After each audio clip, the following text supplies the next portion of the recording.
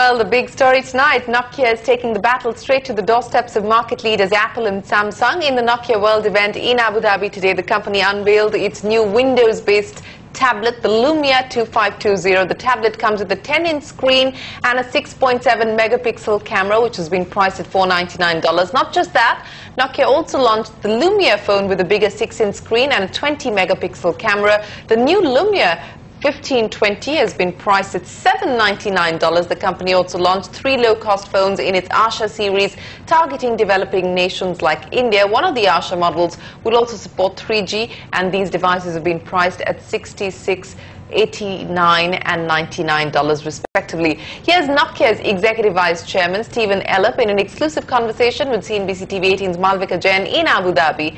Take a look.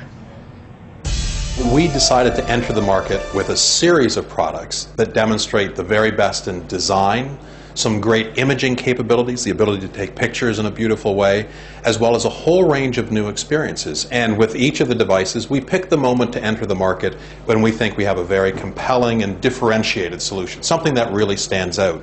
So whether it's something like the Lumia 2520 tablet, where the design of this is so beautifully aligned with all the other work that we've done, we look at products like that and say, pick the right moment to enter the market. And today we felt it was the right moment for these products. In hindsight, do you feel that Nokia should have probably tried at least one device on the Android platform?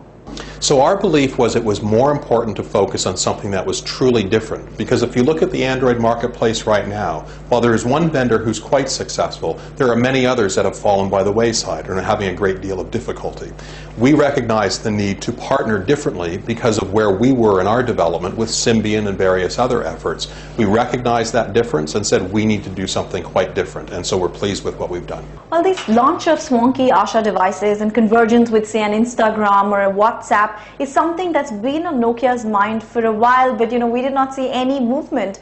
And now, with your intent to enter into a deal with Microsoft, we are seeing a lot of traction. So is it correct to infer that it's actually Microsoft that's driving Nokia's future strategy already? The timing of the launch of any of these devices is unrelated entirely to the Microsoft transaction with Nokia. Devices like this take many months to properly plan and consult with customers about, and so to be able to stand here today with working devices with brilliant new experiences is something that's many, many months in the making.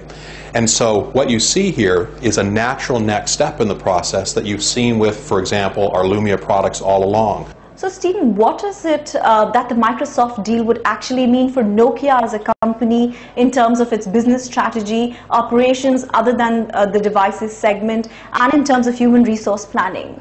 So 2 things happen simultaneously when the Microsoft transaction happens. And just to remind viewers, it hasn't happened yet. It's something that's subject to our shareholder approval and regulatory approval. When it does happen, the devices team at Nokia will join Microsoft. And our belief, because of the opportunity to reduce the natural frictions between 2 companies, the ability to place greater concentrated and focused investments, the pooling of technology, we think this means an even greater chance of success for the Windows Phone efforts, which translates into better job security and growth for that portion of Nokia that's going to Microsoft. But of course, Nokia separately carries on after the Microsoft transaction because it has the Nokia Solutions and Networks business, which is focused on mobile broadband. Right. It has the HERE mapping capability and its intellectual property capabilities. So that's, of course, the product agenda, but Elop also spoke about Nokia's taxation troubles here in India and also expressed hope simultaneously that the issue could be resolved through dialogue.